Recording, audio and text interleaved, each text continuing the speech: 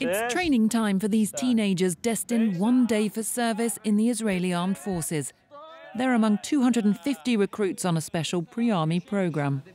Yes, they're going to be ready. They're good guys. It will be all right. They're going to turn into lions. You ready? Everyone on their backs. Until now, these young men have been more accustomed to studying the Torah than building muscle mass.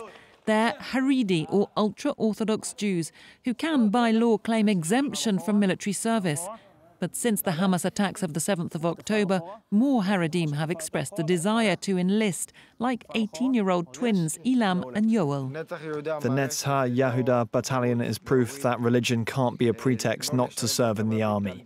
The program provides a religious framework that allows us to combine our personal and family values with our commitment to our country and our people.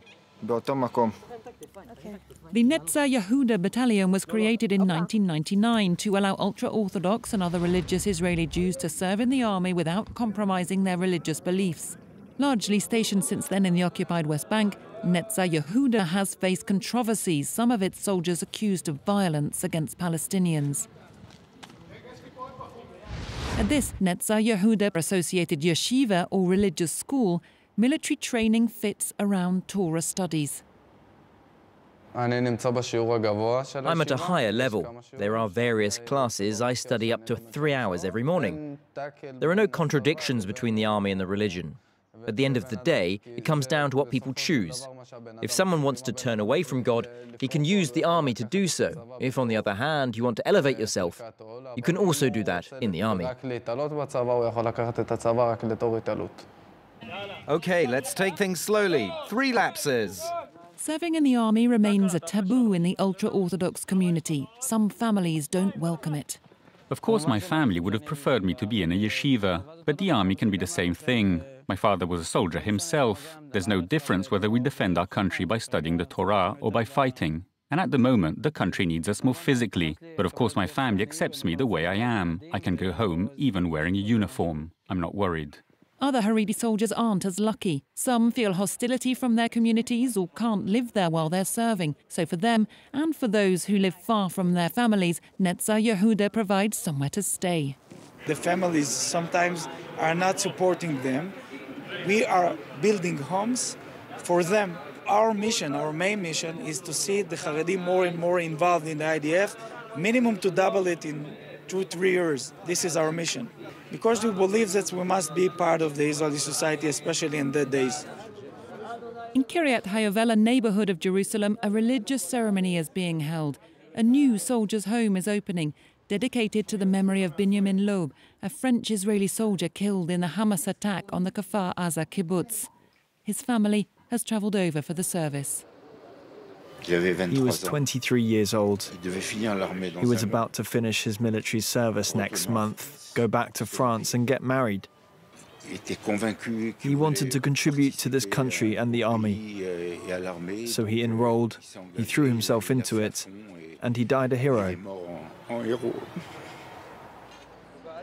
Since the 7th of October, there's been a rise in the number of young ultra-Orthodox Israelis seeking to join the army.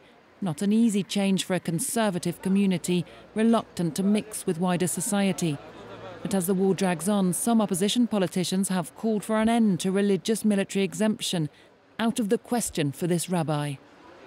If they force the young people in the Orthodox community to integrate and assimilate into the general IDF public, let's call it that, then it's not going to work. Another red line, maintaining traditional gender roles. What about the role of women? Is there any role for Orthodox women within the IDF? I would say no, not directly. Not directly. There are programs which have nothing to do with the IDF, but that women are peripherally involved through computer courses, computer programs and things along that nature that certainly help the IDF, but surely not directly connected with the IDF. It wouldn't be appropriate? I don't think so. No, we don't think so. In Haredi communities, the role of women, the importance of their chastity, modesty and behaviour are sensitive subjects, as we found out in the ultra-Orthodox neighbourhood of Ramat Eshkol in Jerusalem. We join the fight by praying for the people of Israel. And thanks to our prayers, and because people respect the religious rules and dress accordingly, we will prevail, God willing. Because when women show their legs, soldiers are hit in the legs. And when women reveal their shoulders, automatically soldiers are wounded in the shoulders and hands. As like a Jewish Orthodox woman, that's not my place right now. I'm learning in school. And later on, would you? Depends what I'm doing at that point. If I'm raising a family, I wouldn't leave my children. Until now, the number of Haredim serving in the Israeli army has been low. Only around 10% of eligible men were drafted in. But this war could see a shift on this question so divisive in Israeli politics. A recent poll showed around half of ultra-Orthodox Jews here now believe they will need to contribute to Israel's defence.